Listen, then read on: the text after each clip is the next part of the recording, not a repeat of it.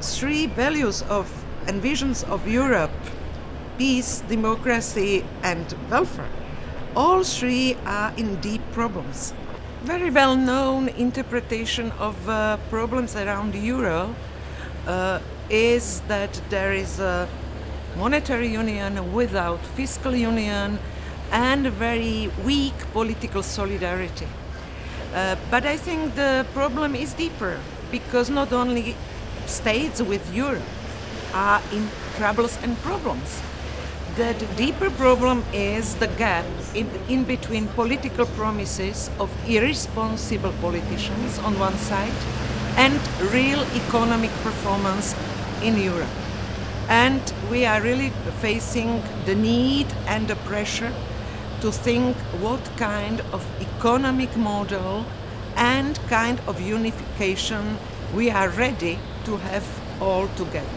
This year I am a fellow von Weizsäcker at the Robert Bosch Academy, Robert Bosch Stiftung in Berlin. Doing the project in Berlin had two reasons. Personal, as I have sacrificed my government because of the idea of EU, and professional, as I am professor of sociology and I really would like to know the answer or verified different possible scenarios for Europe.